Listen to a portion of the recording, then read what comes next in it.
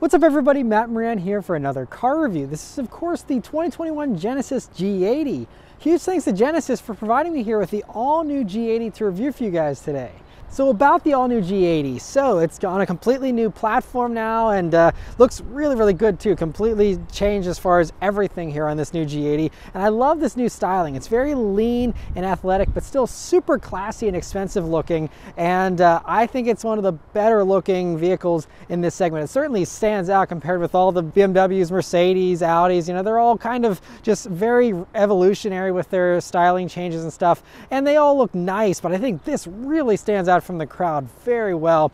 I also love, you know, you have these quad LED headlamps up front, which are split into the two different lenses there that look really great. I like the bold grille there. I know some people aren't a huge fan of these enormous grills. I think the Genesis, though, it's very appropriate for a grand luxury vehicle like this to have that, to have the prominent Genesis badge there on the front. I think it looks really good. Coming down to the sides, you have 19-inch wheels because this is a 2.5T advanced trim. If you were to go for the larger V6 engine version, then you would have 20-inch wheels here instead. But I think these 19s look very nice. You do get 18s as standard on the base G80, but I think they're a really attractive wheel design. And another thing I really love are the fenders. And I love how you have a little bit of a chrome finish here, but you also have LED turn signals there in that fender, and it kind of nicely continues the line you get from the headlights that curve around. Instead of just having, you know, little turn signal lights in the mirrors or something like that, to have this bold look here on the fender whenever you have that turn signal on will also help you to stand out from the crowd. Otherwise, coming down to the sides, it's all very attractive looking, and I just think it's kind of interesting though how, especially as it tapers down towards the rear there, it's a very fastback type shape. You know, it's not like the normal sedan shapes you get with all the competition, but it's also not full-blown sportback like you get with the Audi and stuff like that. So I think it's a very unique look the way that they did the back end there. You know, it's not quite as flowing and not as long in the back there as you get with some of the others, but I think it still looks really good, even though you do have a little bit of a shorter trunk lid. What I really love about that trunk lid is that you have a little bit of a concave surface area there for that trunk lid, and so it's very cool with the way it kind of sweeps in and kind of forms a little bit of a spoiler there in the back. I also love those tail lamps, which also reflect the same dual lens design you have here on the front. And I love that they're proudly spelling out the Genesis badge there on the back instead of just doing the flying emblem you get on the front. You know, they're very proud of the Genesis badge. They're not trying to make it look like it's a Bentley or anything like that. And I really like the way they have that on the back. And just some nice, you know, exhaust finishers there on the lower part of the rear bumper. And overall, I just really love the styling of the G80. I think they just knocked it out of the park. I think it just looks good from every single angle. All right, so start up and go for a drive. The Genesis G80 here has this new Genesis key, which is really nice. It just has the Genesis logo there on the front of it. And on the back, you just have these metal buttons here. Feels really nice, and I like how it's kind of tapered here towards the top, and just is a really high quality feeling key. It's a little big, but it's just, you know, at least it's nice and skinny. It's not too thick, just nice and long, but a very cool key. I really like this key a lot. But of course, keyless access, keyless entry, and push button start. So you just leave the key in your pocket, hit the engine start button, and it starts right up. If you're curious to hear about the interior in the all-new G80 here, my wife and I actually just did a full in-depth interior review on this vehicle, so I will link that above. You can go watch that if you want to hear all our thoughts on this interior. But overall, I mean, it is stunning. It is absolutely impressive, blows your mind with just how nice it is in here. It really is insane. It's just, it really is impressive. So yeah, definitely go watch that video for all the thoughts on this interior, but I absolutely love it. All right, so setting off here in the 2021 Genesis G80. So the first thing you notice about the G80, I think the first thing that I notice is it's just everything is soft and comfortable. Everything is nicely weighted. You know, steering is one of the first things that I really feel. It just feels really nice and natural, but also just nice and light, with just a little bit of heft to it. Just everything feels very expensive in here with the way you drive it. I also love the visibility here in the G80. I mean, you have, you know, a good large windshield here, nice little window at the A-pillar, nice thin A-pillar as well. So that's really great. And view out of the back is also really good in typical sedan fashion, so no complaints there. Other things you notice about the G80 here, just cruising at low speeds on a park road here, is that it's pretty smooth and refined. I mean, this suspension is set up to definitely be very much on the luxurious side. It's not maybe going to be as sporty as some of the others. We'll test out a little bit more when we go out onto a back road. But what you do notice is that it is so quiet. I mean, listen to how quiet it is. It is just like buttery smooth, and according to Car and Driver's testing, it's actually as quiet as a Bentley Flying Spur in here. So yes, it is definitely luxury car levels of quiet in here for sure.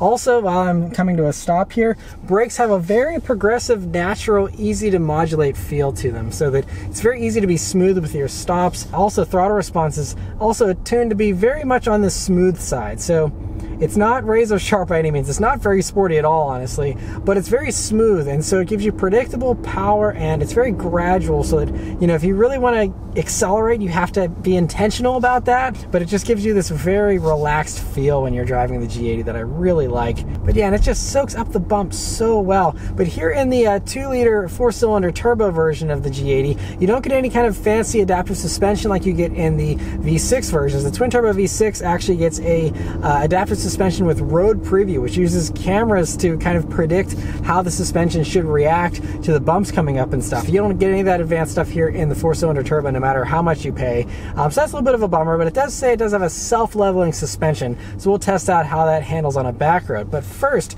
I'm going to go ahead and put it up into the sport driving mode here, and let's turn down onto this back road and see how it accelerates. And here we go. A little bit of a delay. Then it accelerates very nicely. So yeah, this engine, it's definitely hauling around more weight than it is in a lot of the other vehicles that I've tested it in, but it's very torquey and has a nice burly sound to it as well. For a 4-cylinder turbo, it sounds really good, especially here in sport mode. I think there might be some assistance from the speakers too, because it has a little bit more of a harmonious sound than it does whenever you're out of sport mode. But anyway, yeah, it's a good amount of power. So it's a 2.5-liter turbocharged 4-cylinder engine. It has 300 horsepower and 311 pound-feet of torque. And according to Motor Trend's testing, 0 to 60 times are going to be about 5.9 seconds here for the all-wheel drive version of the 4-cylinder turbo. If you were to go to the rear-wheel drive version, it's about 0.2 seconds faster. And then if you want to go for the twin-turbo V6 versions, those will be, you know, in the very low 5s or maybe even into the 4s if you're lucky. But honestly, this 4-cylinder turbo is not really lacking for power. It didn't snap my neck off the line or anything. You know,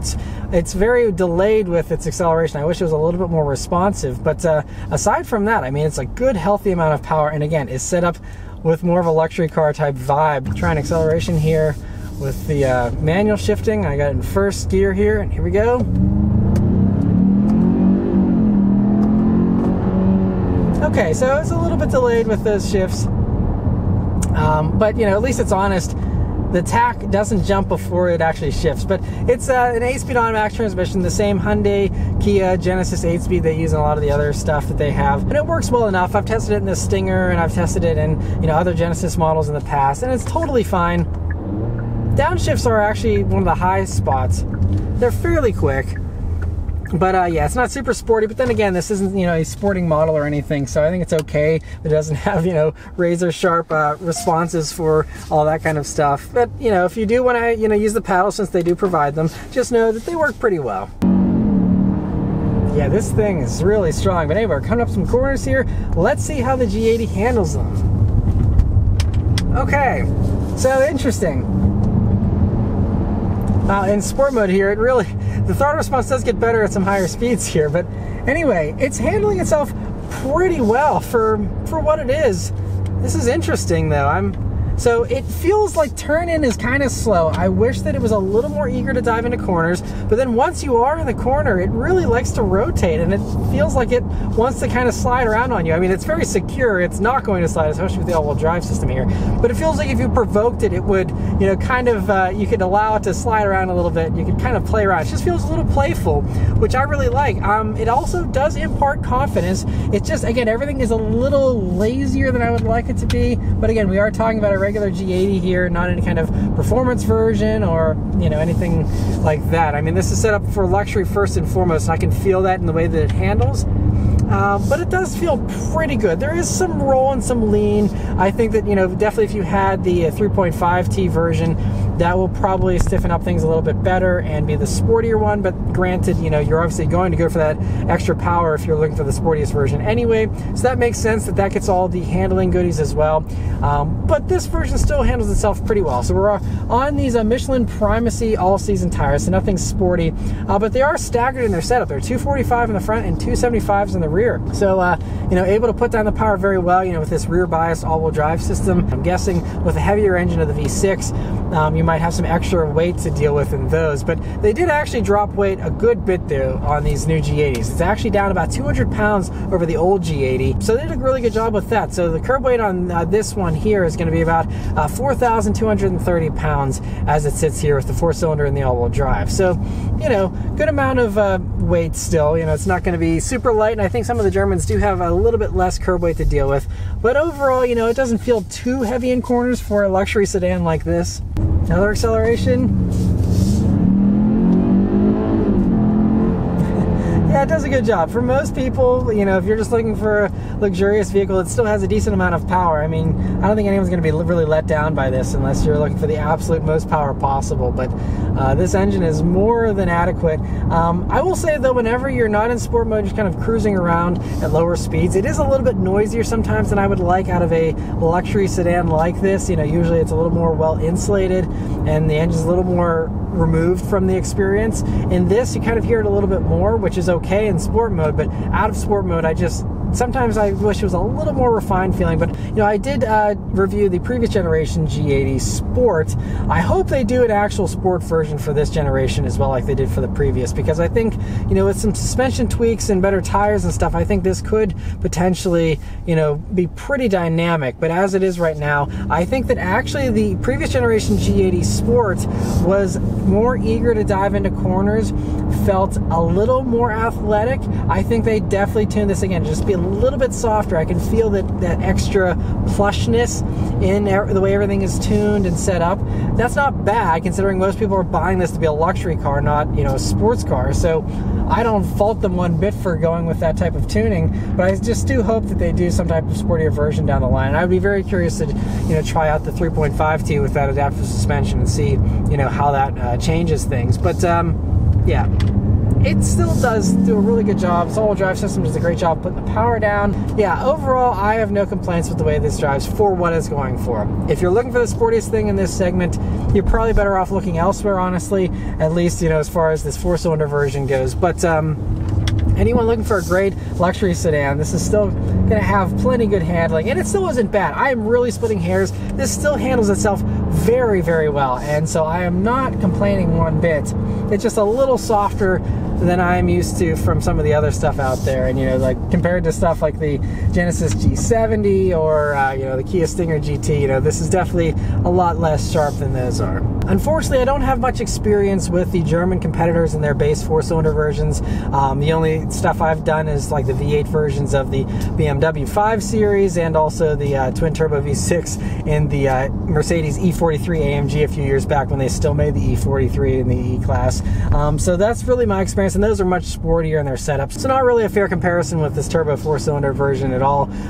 But, you know, I think that they all have their pros and cons, but I think the fact that you get, you know, so much more car for less money in this than you do with the German competitors is really still the defining thing about the Genesis brand. And popping it now into the comfort mode again, the RPMs drop, it kind of chills out a little bit, and it still is just such a nice cruiser. But thanks to Genesis, I'm going to have the G80 here for the next week here, so I'm going to drive around all over the place, and I'll come back and give you guys my final real-world fuel economy, as well as my thoughts on the pricing, its competition, and anything else that I noticed here during my week of driving. Alright, so I've been driving the G80 here for a week now, and it's really been a nice thing to cruise around in. They just do such a good job of making the G80 a luxury car, first and foremost. And I'm kind of glad that they're unapologetic about that. They're not trying to make it, you know, half luxury, half sports sedan like many others do. You know, I don't think this is the sportiest of the bunch by a long shot as far as all the competitors go.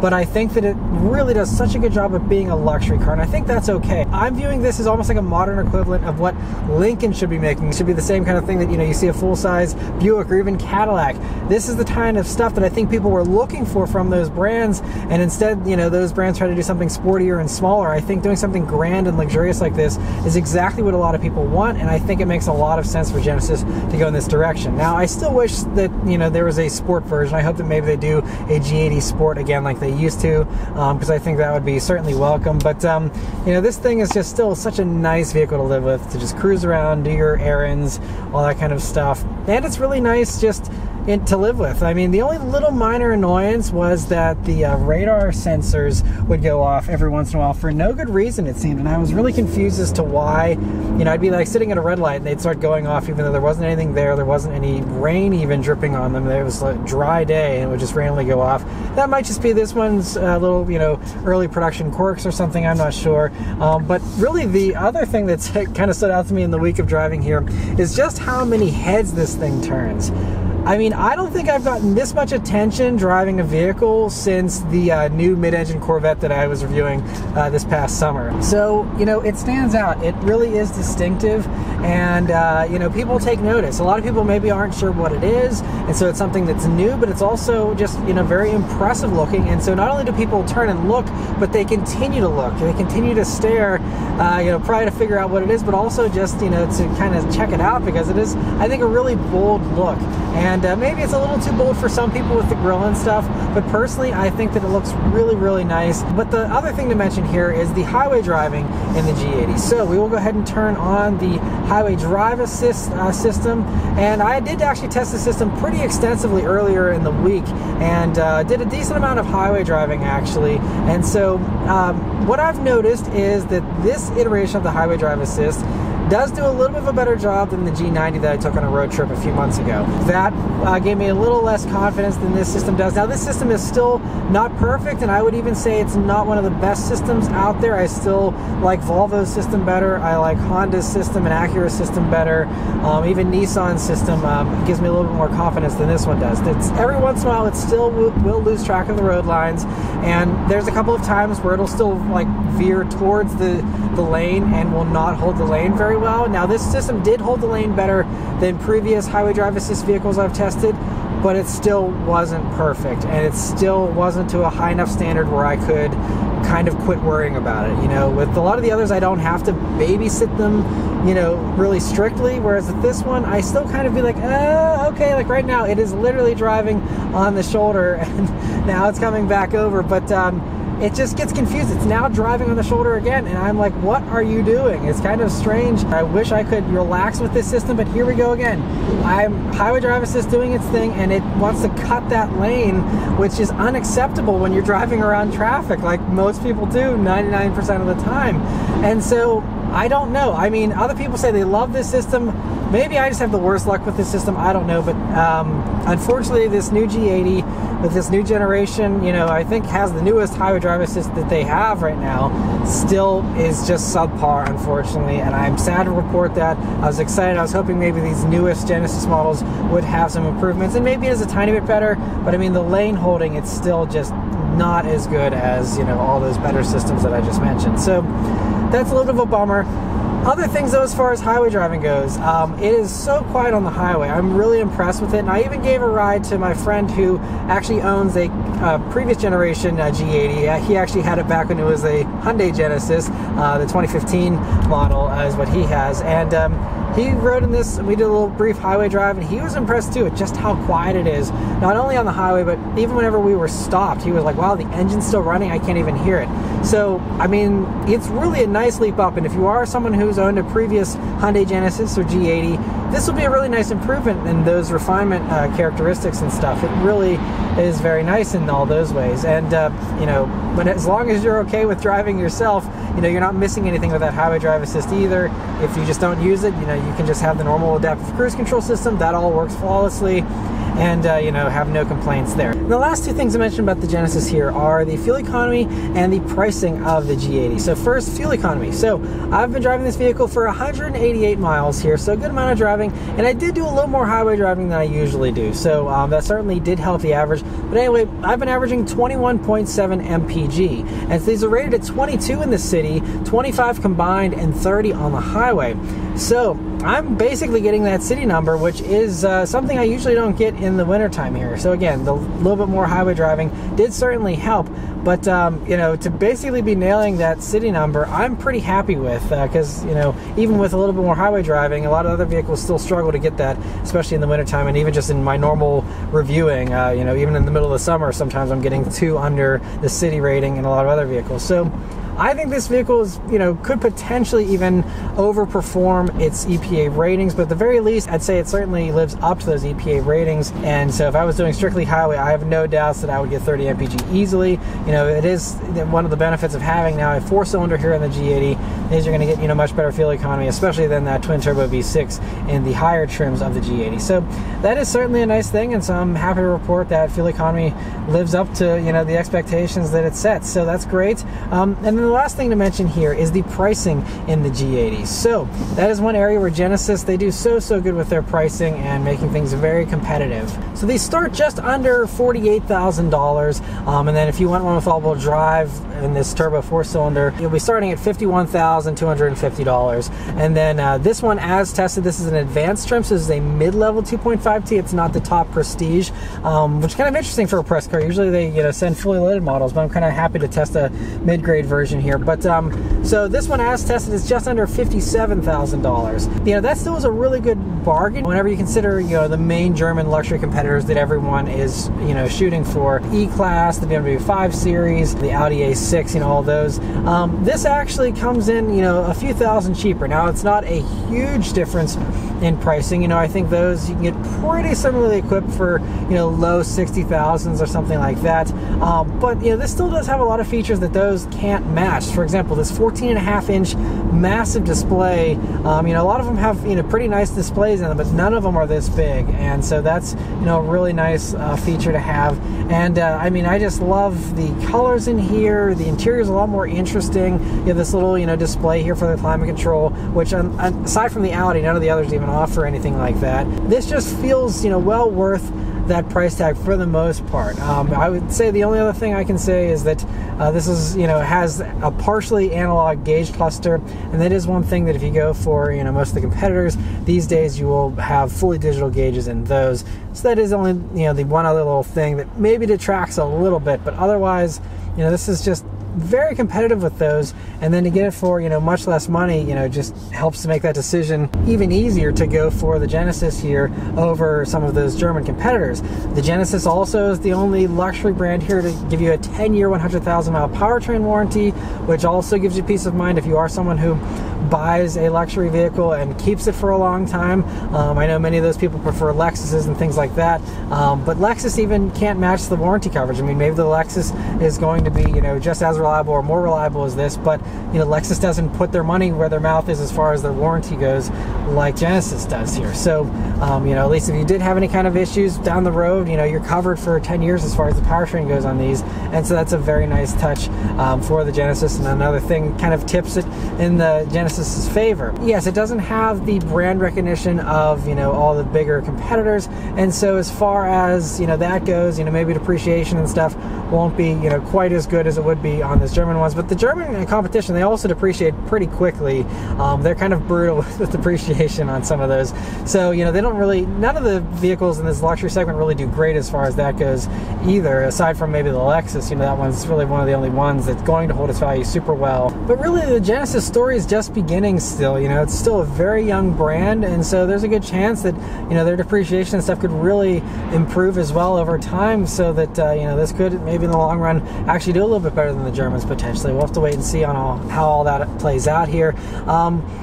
But yeah, overall, I just really do love the G80 here, and I think it's worth a hard look if you're shopping in this segment of vehicle. I think that it is, you know, a little bit of an underdog, and you're going to stand out more. Like I said, it turns heads, but, you know, especially if you know, live in an area where everyone drives an E-Class and a 5 Series, you know, it's just kind of more of the same and just a little bit boring, honestly. And so to have something that stands out, that's different, that's new and exciting, I think that really should go a long way with a lot of people. And like I said, it's certainly at least worth checking out, giving it a test drive, seeing what you think of it. But overall, I'm really impressed with this 4-cylinder turbo version. I'd love to try out the twin turbo V6 and see if that feels a little bit sportier. But as it is, this is a really nice luxury car, and yeah, I really like it. But anyway, let me know your thoughts on the G80 in the comments below. Huge thanks to Genesis for providing me here with the G80 to review for you guys today. And yeah, thank you guys very much for watching. I'll see you on the next one. Take care.